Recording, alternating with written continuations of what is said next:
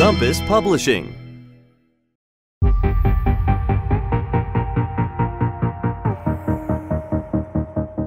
Welcome back to the International Sports Network. I'm your host, Eva Henderson. Before we wrap up our show this evening, let's talk about how cooperation through sports can create cooperation in areas outside of sports.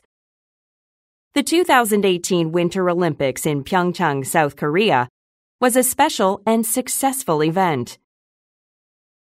One thing that made it so special was that the North and South Korean teams decided to march together during the opening ceremony.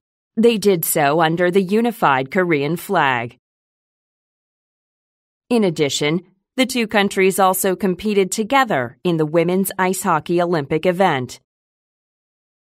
This marked the first time the two countries competed together since 1991.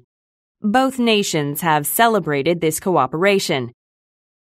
In fact, there was even a popular South Korean movie made about the unified Korean athletes who, in 1991, competed together at the 41st World Table Tennis Championships in Japan.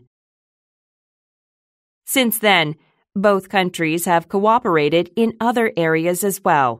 One example is the Gaesung Joint Industrial Complex, which was formed in 2004.